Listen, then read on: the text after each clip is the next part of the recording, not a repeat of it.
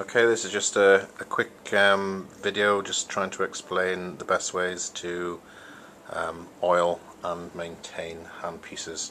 So we have an E-fitting straight handpiece here, we have a high-speed turbine and a speed increasing E-fit as well. Okay, what we're going to do now is look at the maintenance, oiling and autoclave routine for a high-speed handpiece.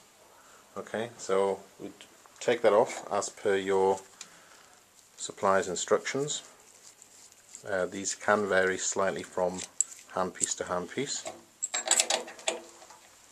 We would at this point, although we have got no water source within this room, but we would take out the burr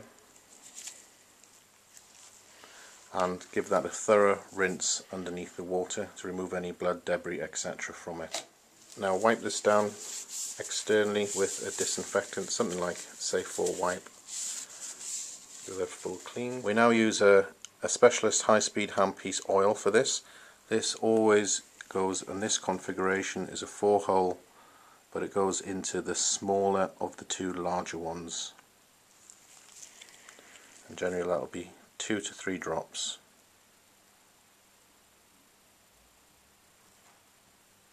The next thing we need to do is replace the burr, because we're now going to purge this onto the turbine, put the airline back in, just to make sure the oil is through the system and into the cartridge head.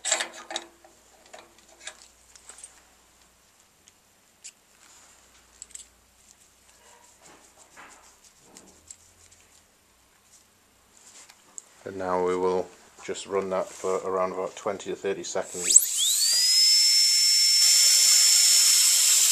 and if there's any excess oil that will be purged out onto the tissue which we have here.